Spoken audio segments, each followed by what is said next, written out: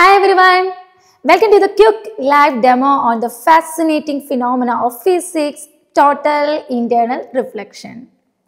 It's the principle behind the optical fibers, sparkling of diamonds and the glittering effect when light hits the water. So what is total internal reflection? When light travels from a denser medium like water or glass to a rarer medium like air, the refracted ray bends away from the normal.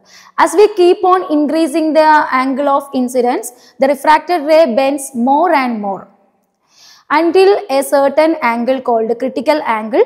The refracted ray just grazes the surface. As we keep on increasing the angle of incidence beyond the critical angle, the ray will get totally reflected back to the same medium. This phenomena is called total internal reflection. Here we have a glass aquarium jar and a laser beam.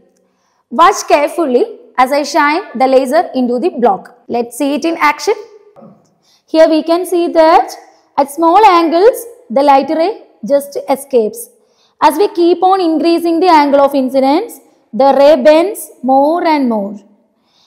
As the angle of incidence is greater than the critical angle, the ray will get totally reflected back to the same medium. Okay, here you can see it.